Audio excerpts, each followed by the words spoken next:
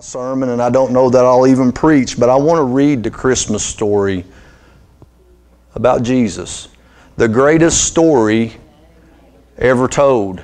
And it's more than just a story. It's more than a story. It's truth. It's life. Amen. There's more to it than this being a bedtime story or a fairy tale or just something that somebody come up because they thought it would sell millions. I mean, we're talking about in the beginning was the Word, and the Word was with God, and the Word was God. And all things were made by Him and for Him. Without Him was not anything made.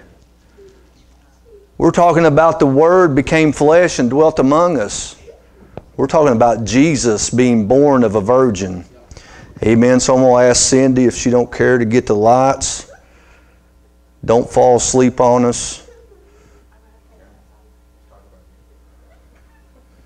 Probably be you, Donald.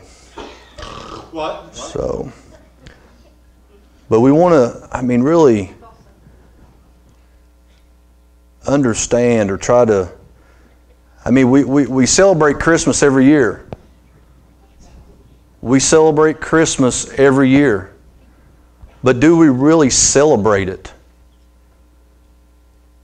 I'm guilty of rushing to buy the presents and rushing to get this and rushing to do that when really, do we really take the moment for what Christmas is really about? And no, it's not about December 25th. It's not about Christmas Eve. It's not about the day. Just like the American flag, and I've told the kids this at school, the American flag is not really about the American flag. It's about what it represents. The American flag represents men and women that fought and died for us, that gave their life, that sacrificed. The Christmas story is the beginning of humanity. It's the beginning of the Word becoming flesh. Amen.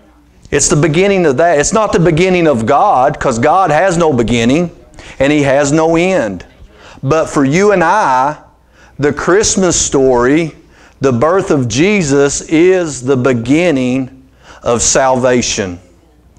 And as we read through, we're going to read both accounts. We're going to read the account from the book of Luke, and we're going to read from the book of Matthew.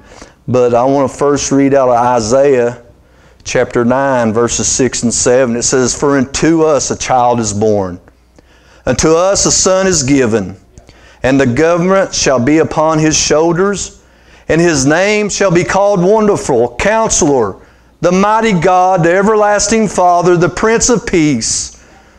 Of the increase of His government and peace there shall be no end, upon the throne of David and upon His kingdom, to order it, and to establish it with judgment and with justice from henceforth, even forever. The zeal of the Lord of hosts will perform this." The story of the birth of Christ is told through Luke.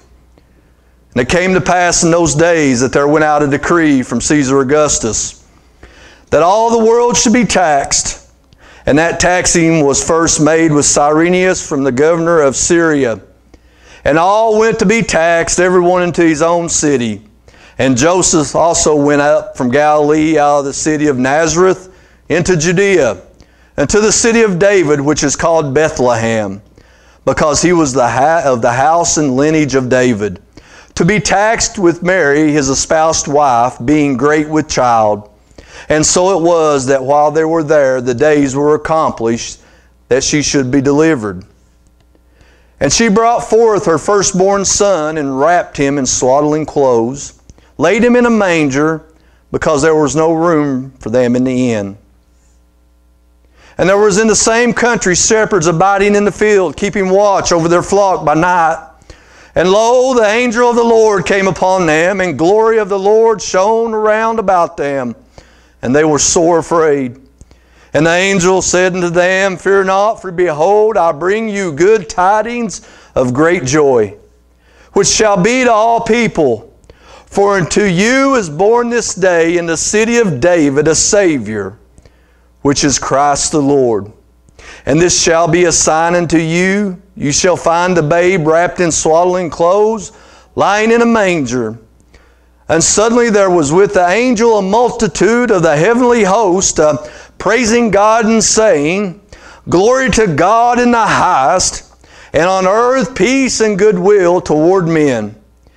And it came to pass, as the angels was gone away from them into heaven, the shepherds said to one another, Let us now go even to Bethlehem, and see this thing which is come to pass, which the Lord hath made known unto us. And they came with haste, and found Mary and Joseph, and a babe lying in a manger. And when they had seen it, they made known abroad the saying which was told them concerning this child. And all they that heard it wondered at those things which were told them by the shepherds. But Mary kept all these things and pondered them in her heart. And the shepherds returned, glorified and praising God for all the things that had heard and seen. And it was told unto them. And when 8 days were accomplished for the circumcising of the child, his name was called Jesus, which was so named of the angel before he was conceived in the womb. And that's the account from the book of Luke, as we're going to read from the book of Matthew. And I hope, before I start with the book of Matthew, I hope you can actually begin to picture and begin to, in your mind, imagine, praise be to God, just as Faith Walk does the skits and does the plays and does the Christmas play, and they'll have the two come out and depict Mary and Joseph as they come with a babe wrapped in swaddling clothes, and they lay him in a manger, and how the shepherds come about and begin to praise and worship Him.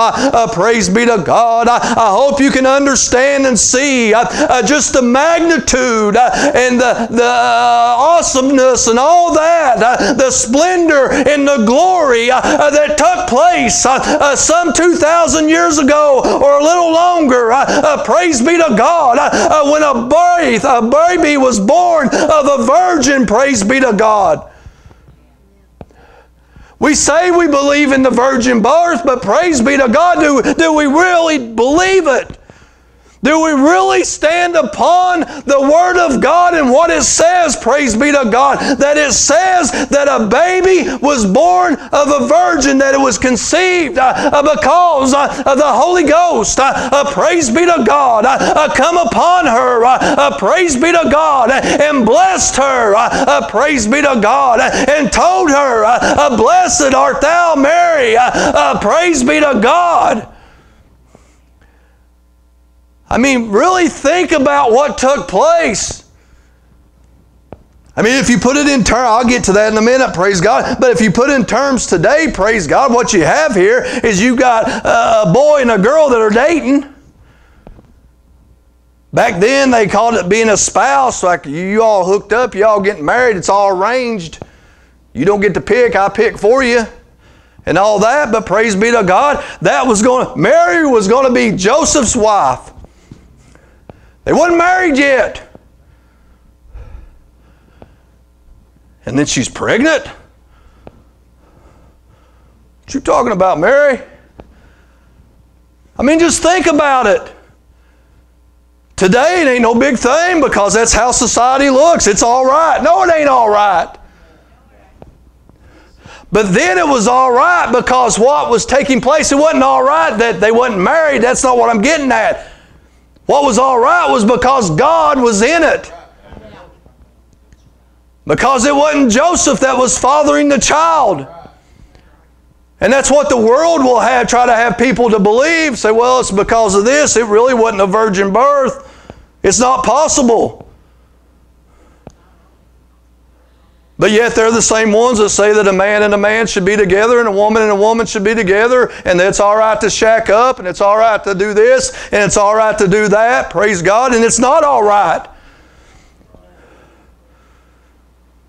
But they'll want us to believe more of a blob being spewed out of something, or things clashing together, and then all of a sudden it just boom and it happened. Praise be to God.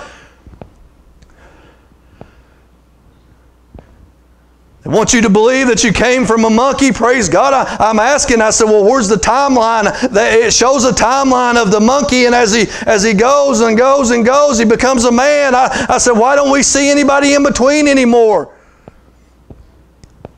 How did that get done away with? If that's how it is, if we evolved, as Darwin said, praise God, I guess it was Darwin, but if we evolved from monkeys, why ain't it still happening? Why did God say that He would make man and woman and that they were to procreate, or however you want to say it? They're going to have kids.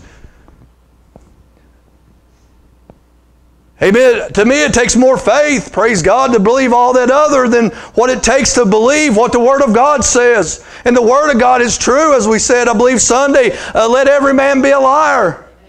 Amen. Praise be to God. I say, well, that's just because you believe it doesn't mean it's so. No. See, because I believe the Word of God does not make the Word of God so. I can tell you it's not raining outside. Does that make it so? I can hear it raining. I know it's raining. But just because I says it's not, I don't make the Word of God. I don't make God. God made me. Amen. See, God, without me, God is still God. And I've said this many a time. Without me, God is still God. Amen. But me without God, I'm filth. I'm filthy flesh. There's no good thing in me. There's no good thing that dwelleth in me, praise be to God. But the Holy Ghost has set me apart because of the virgin birth, because of the story, because of what took place. Amen. Let me read on here as we go.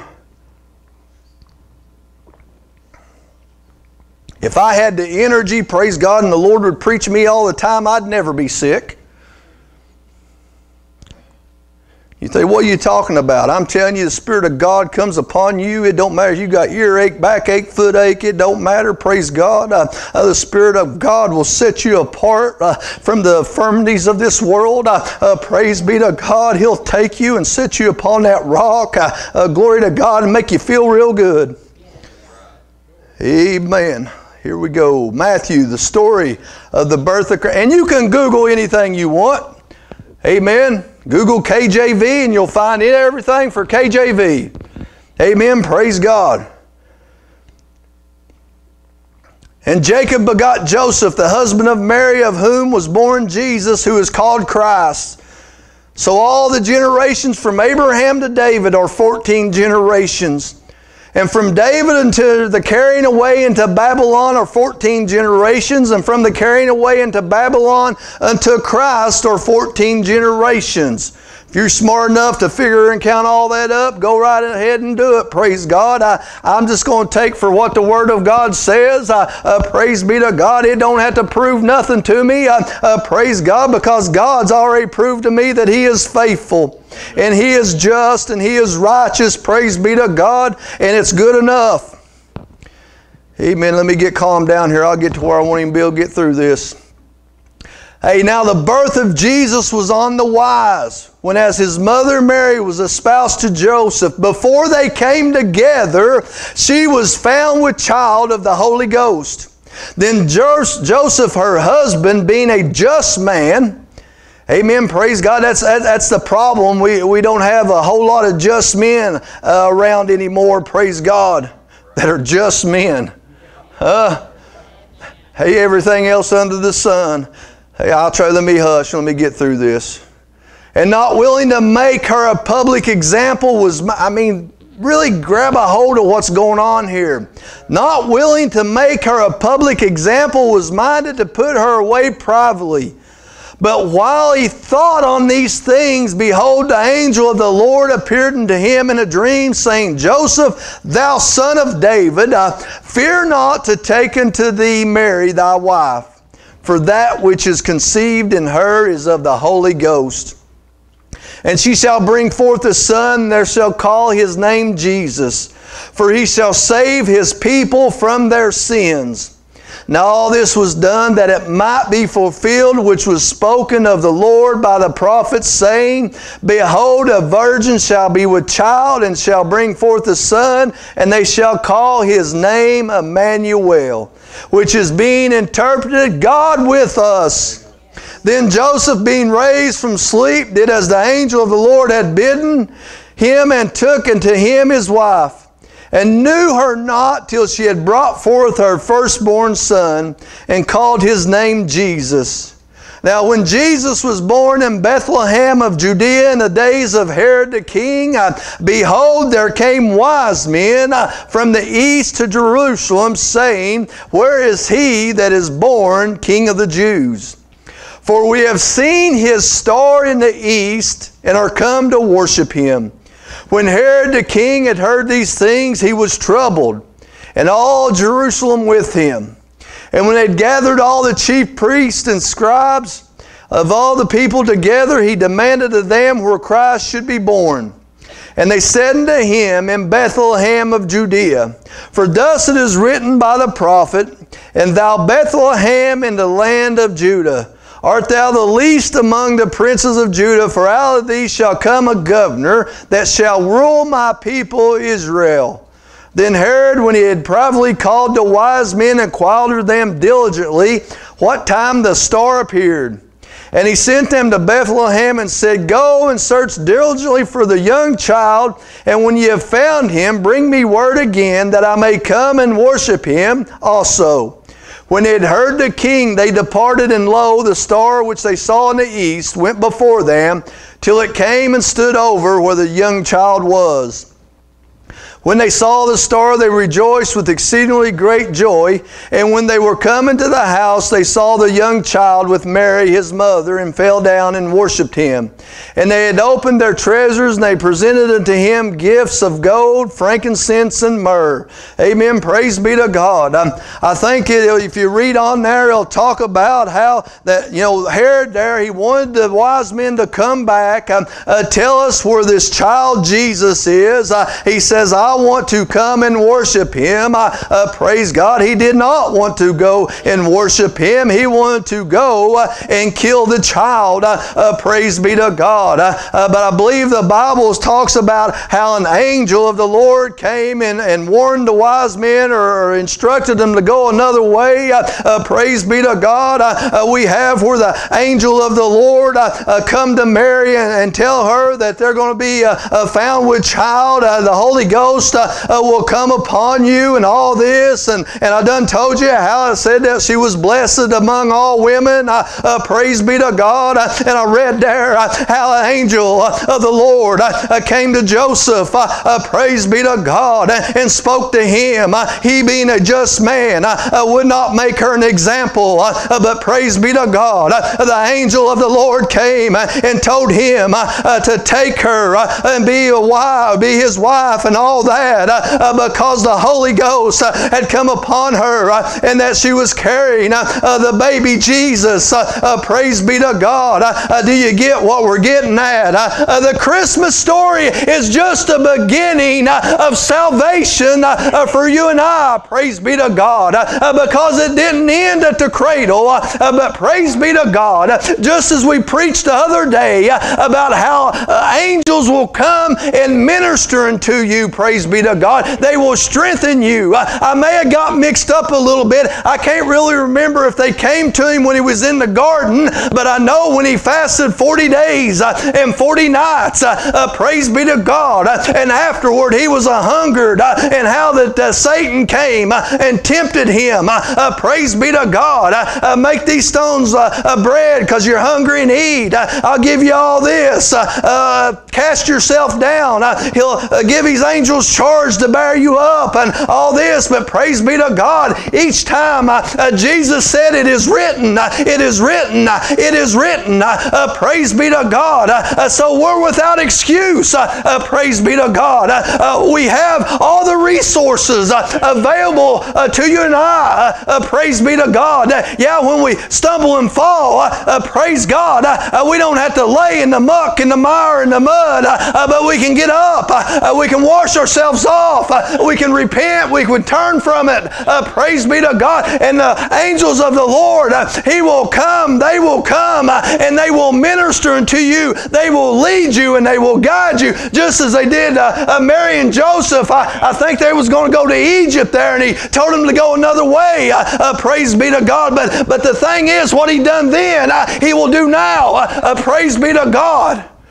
Amen. He will not leave you comfortless. Amen. Praise be. Do you really believe in the Word of God?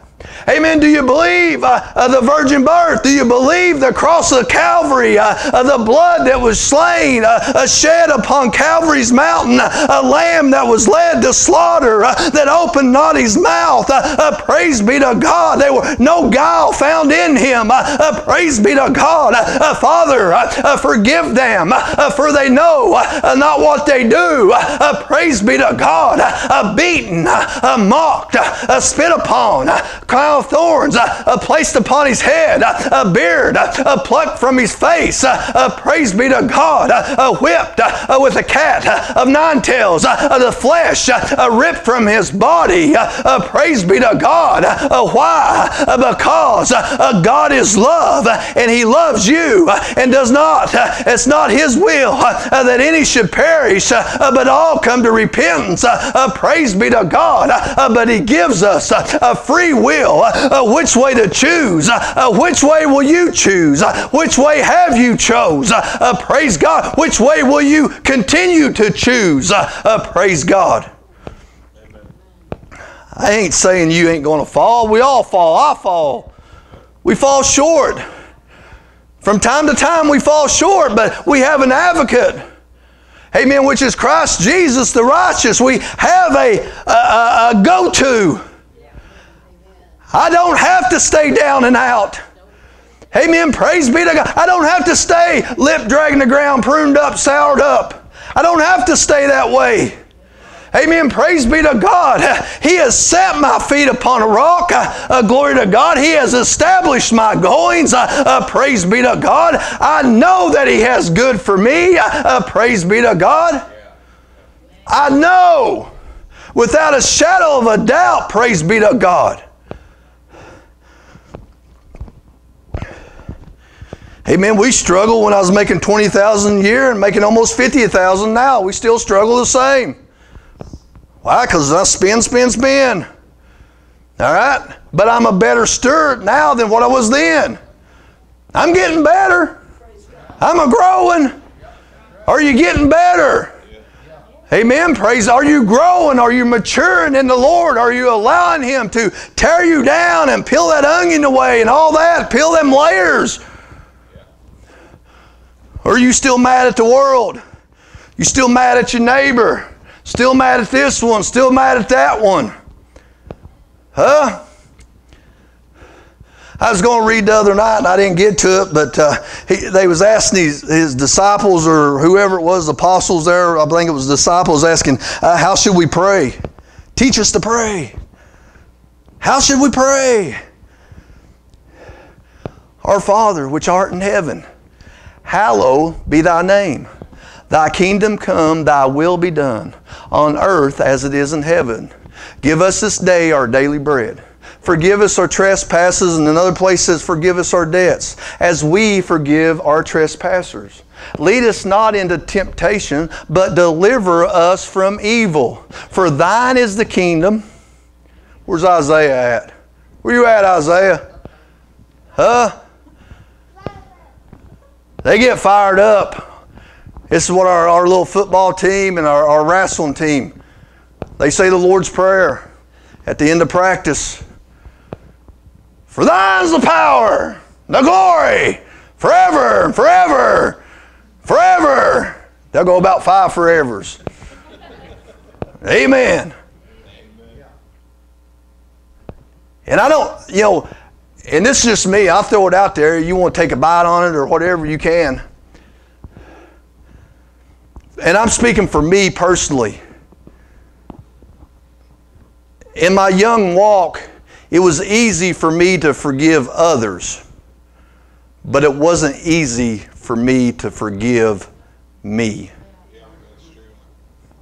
I mean, Brother Rob said it many times, your worst enemy is your mind. Huh? Like I said, with age, my thought processes have changed. Used to, I didn't think I was good enough. I didn't think I was worthy of anything. And I know people say, well, you know, I'm unworthy. I am unworthy, but man, I've got to be something. He sent His only begotten Son to die upon a cross. If that don't mean something, I don't know what does. God sees something in us that I don't know that we'll ever comprehend or we'll ever be able to fathom what God sees in us. Because of the Holy Spirit, praise be to God, He don't see the fleshly Philip Rowe anymore. Because of the Spirit of God, He doesn't see my carnal nature anymore. Because I have repented. I have turned from my wickedness. I've turned from my ungodliness. I have asked the Lord to forgive me of my sins. I have been released of that bondage, praise be to God. I have came out of Egypt, praise be to God. And yeah, there have been times that I've turned and said, well, I'll go back, praise God. But what are you going to go back to? What's to go back to? And I've done told you this. We've been praying, or I've been praying. I don't know if Isaiah's praying or not about it. About the race car. And that one car keeps coming back, keeps coming back. And the car, we went and looked at it on the very back. It's plain black car, black and orange. That's my favorite colors. Get over it. Say, well, black's the demon.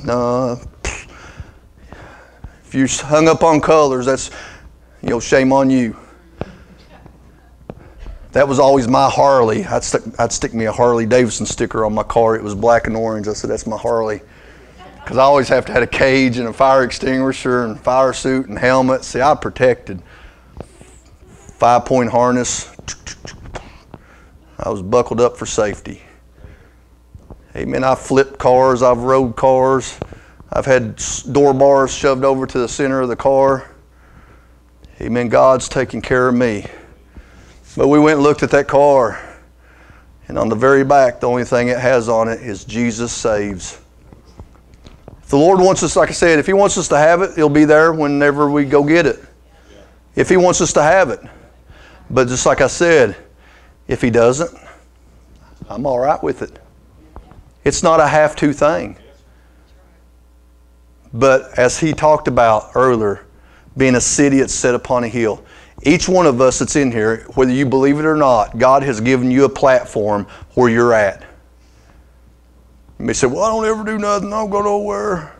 I stay at the house all the time. Well, if you're here tonight, you don't stay at the house all the time. All right? God has given you and I a platform, whatever it is. You may think that you have no purpose. You have purpose. From the front row to the very back row, it's here tonight. You have purpose. And you will touch a certain amount of people that nobody else can touch. I believe that with my whole heart. I do. I believe that with my whole heart. At one time we had what, 9, 10 preachers here? Somebody said, why y'all got so many preachers? Because it takes that many to preach to the ones that are here.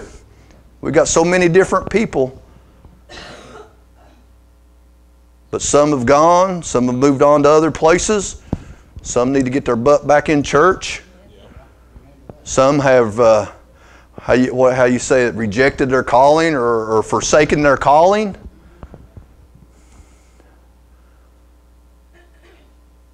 But God has placed a purpose in your life. And you've got to believe that. No matter how many times Satan tells you that you're nothing. That's all he's good at. Is telling you that you're nothing. That is a lie from the devil. You are something because you're made in the image and likeness. Let us make man in our image, in our likeness. Do you believe that? Do you believe that? And I'm not saying, like I said, yeah, there's going to be times we get down. But man, I'm a child of the living God. I have a Savior that's at the right hand of the Father making intercession for me. Praise be to God. The Creator of the world, praise God, that breathed the breath of life into man's nostrils and made him a living soul, praise be to God, has made a way for me to enter into His kingdom.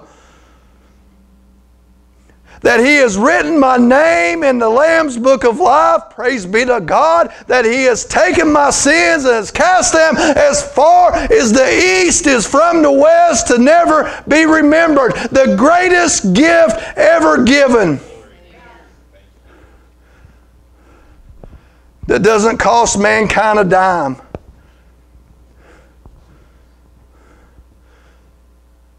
But Jesus gave it all. And I'm so thankful for that. Amen. Rob, I'm done, wherever you're at. Amen. Really, I mean, I know we've said it before. Really remember what the Christmas season is about. I mean, really get it. As I told Cindy, I said, turn the lights down a little bit. And I said, Lord's kind of showed me. And that's what Christmas is all about, Charlie Brown. That's what Christmas is all about. Yeah. That's a little Kobe Jack. Christian's little boy. He packed that blanket around. So, amen. But that's what Christmas is all about. And ain't you glad it didn't stop there? Huh? Ain't you glad, it didn't stop there? There is so much in that Bible. Amen. It's just, if everything was told, the books in this world cannot contain it. This can't. We just got to snip it. We've got to snip it. Amen. Got enough to make you hungry. And I hope you're hungry for the Word of God. I hope you're hungry to come and fellowship and to assemble yourselves together with His people, to lift up holy hands unto Him, to worship Him and to praise Him. Amen. Whether it's midweek service, Sunday morning, Sunday night, whatever, that we come together and we can fellowship and we can strengthen one another and we can pray for one another. You can pray for me and I can pray for you, because that's what it takes. One mind and one accord. And it's not a Honda. Amen. I'm going to ask you to stand. I don't know if anybody want to come pray. You can.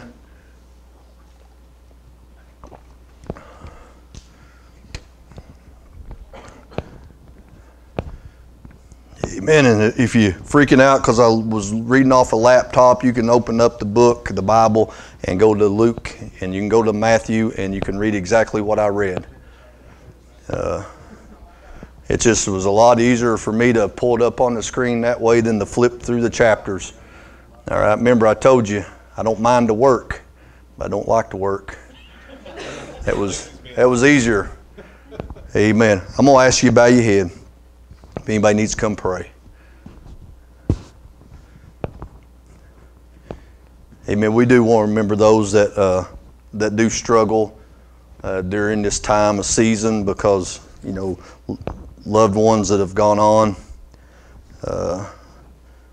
Like I said, I really don't feel that Mom's gone. I just feel like she's moved on to another place. And by God's grace, God's mercy, I'm going to be there with her. More.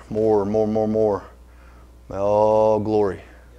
I'm going to get to see Jesus. I'm going to get to see my Lord and Savior. Amen. Yeah, what a day. What a day that shall be. My Jesus I shall see. Amen.